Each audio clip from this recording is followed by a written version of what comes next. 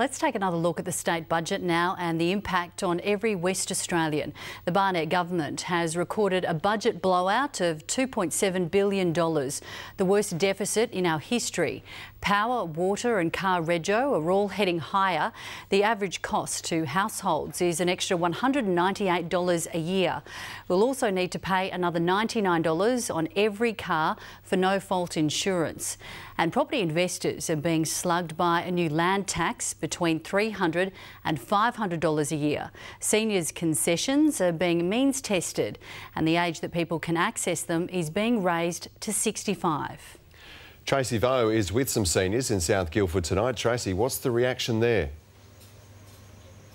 Well, Tim, one of growing concern. We were with Stan Evans as he was working his shift as a school traffic warden this afternoon as the state budget was being handed down. We delivered the news. Major concerns for him and his wife Mavis are the no-fault insurance scheme and also the increase in age to access seniors discounts.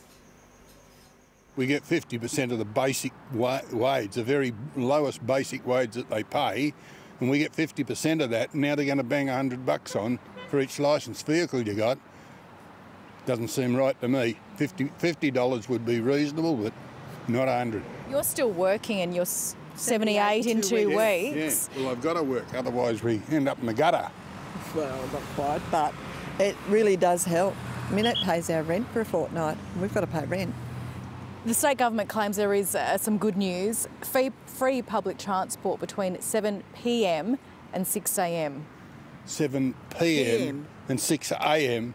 We're in bed at that time of night. Oh. We're good citizens. We don't go around midnight brawling in the street. Aren't we lucky that we're over 65, we're in our 70s? You know, how are people going to manage pensioners?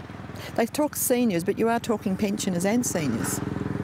Oh, gee. It's tough, isn't it? It is tough. It really is tough out there.